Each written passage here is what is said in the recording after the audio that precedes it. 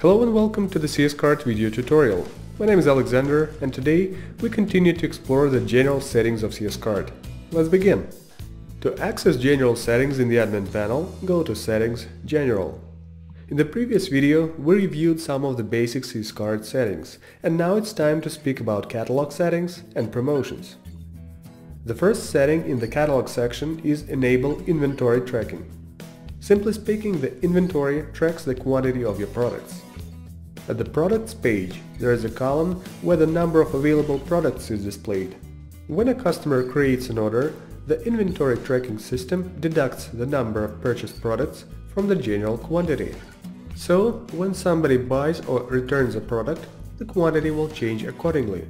Let's continue. The next setting allows customers to compare products. Let's see how it works. The customer picks a product and then simply adds it to the comparison list, then another one, and after that a customer compares several products on a separate page.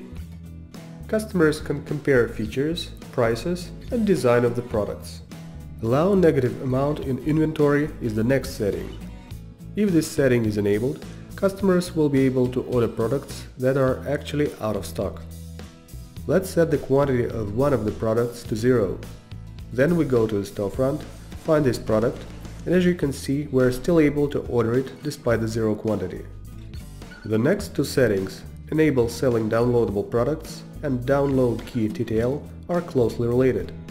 Tick the box to start selling digital products such as films, books and video games. And use the second setting to set for how long the download key is valid. By the way, to make keys last infinitely, leave this field empty. Low Stock Notification Threshold. The number in this field defines when a store administrator gets a warning notification about low stock. Let's have a look at the example. First, we raise the threshold up to 5.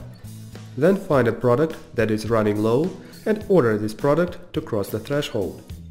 After the order is placed, the order department receives two notifications about the order and a low stock notification that reminds us to replenish our supplies. Show products from subcategories of the selected category.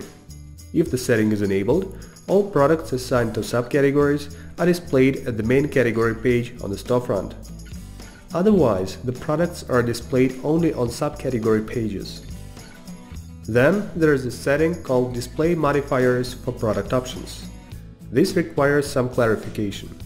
Options are additional features or accessories that go together with the main product.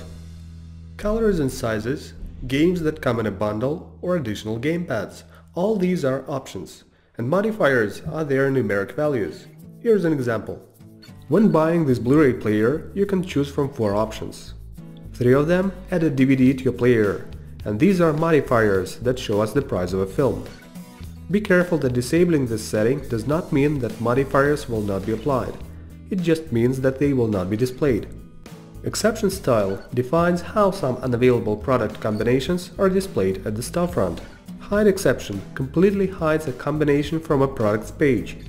And Show Warning on Exception warns customers that a chosen combination is not available. The last one here is Show Out-of-Stock Products. You can either display or hide products that are not available at the moment. The next small section is Promotions. This one speaks for itself. It is called Allow customers to use single discount coupon only. If it is enabled, you will prevent customers from gathering lots of discounts and then buying something with a really big discount. For now, we have 3 types of discount coupons. 2 of them can be applied when buying a TV set. So we go to the storefront and add a TV set to the cart. Then we apply one of the codes and receive a free shipping. After that, we decide to use another coupon, apply it, and due to the setting, the second discount replaces the first one. That's how it works. That's it for today. If you have any questions, you can ask them in the comments section below. Thanks for watching and see you in the next CS-Cart video tutorials.